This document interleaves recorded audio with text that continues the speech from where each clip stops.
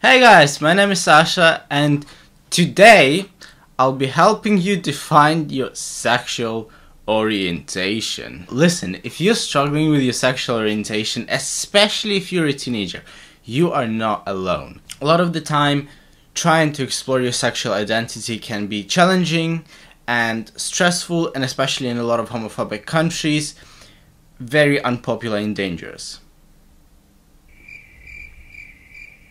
Maybe that's why a lot of straight people decide to actually skip this step and just go straight into the homophobia phase where they deny everything possible, because it's a lot easier to make a sign at the gay pride, say no to sodomy, instead of actually trying and explore your sexuality.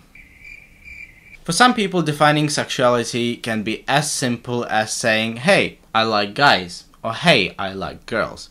For other people, it can be a lot more complicated than that. Especially if you are a teenager, sexual orientation can make everything really confusing, because you think you like a guy, but you're like, wait, no, I'm supposed to be with girls, and also I do like girls, and like everyone around me likes girls, so what the hell is happening? What am I supposed to do? For those people who are really struggling to define their sexuality, there is a great tool called the Kinsey Scale.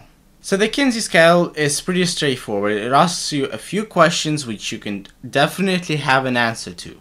Kinsey Scale measures you on the heterosexual to homosexual spectrum, 0 being completely heterosexual, 6 being completely homosexual.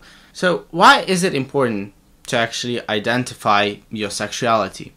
Well, for one thing, you don't want to be in the homophobic country, come out to everyone as gay or lesbian, and then it turns out that you're actually straight and you want to go out with the person of the opposite sex. That is incredibly awkward. The other benefit to this is that for a lot of teenagers, it is so much less confusing. I feel like so much of my anxiety and depression and general stressfulness in life could have been avoided if only I could define my sexual orientation. And here's the thing, it doesn't have to be 100% accurate. As long as you know that you are not completely straight or not completely gay or completely gay or straight, you can make your own decisions. I feel like the Kinsey Scale is great. It's a great tool. It has been used in multiple countries, multiple times, has proven to generally work. I will link you to a website, idrlabs.com. It will be down in the description.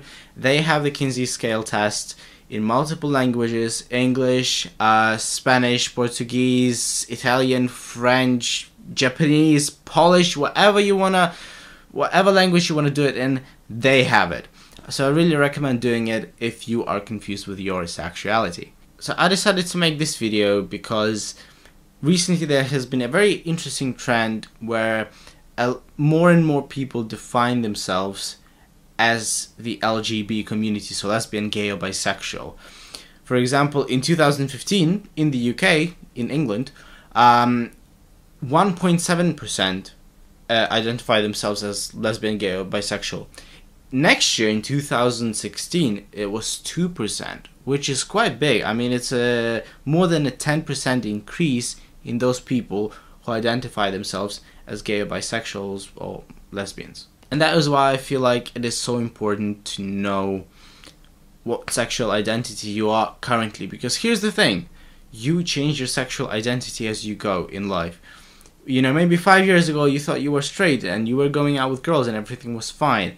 Now you feel like you like guys and you're curious about guys and you want to go out with guys, and there is nothing wrong with that. It settles down more when you're an adult, but especially when you're young, you can have different thoughts and different fantasies about different people of different genders. My personal opinion, as long as it's safe and legal to do so, experiment with whoever you like, do whatever you want, try and figure it out. Those people who shut themselves down, not figuring out their sexual identity, are the people who go out to the pride with hate signs and protest against the homosexuality simply because they do not understand it and they don't know what gay people are about. Don't be one of those people. You know, on this channel I really encourage you to educate yourself. So that's exactly what you should do. Go to that website, educate yourself, learn about yourself more, and once you know, you can explore, come out to other people, enjoy your romantic and sexual life to your full potential. That is all for today. Thank you very much for watching. Don't forget to like, comment, and especially subscribe, because I'm gonna be making a lot of gay stuff on this channel, and I feel like it will be really fun and educational for you to watch. Thank you very much for watching, and I will see you in the next video. Bye guys.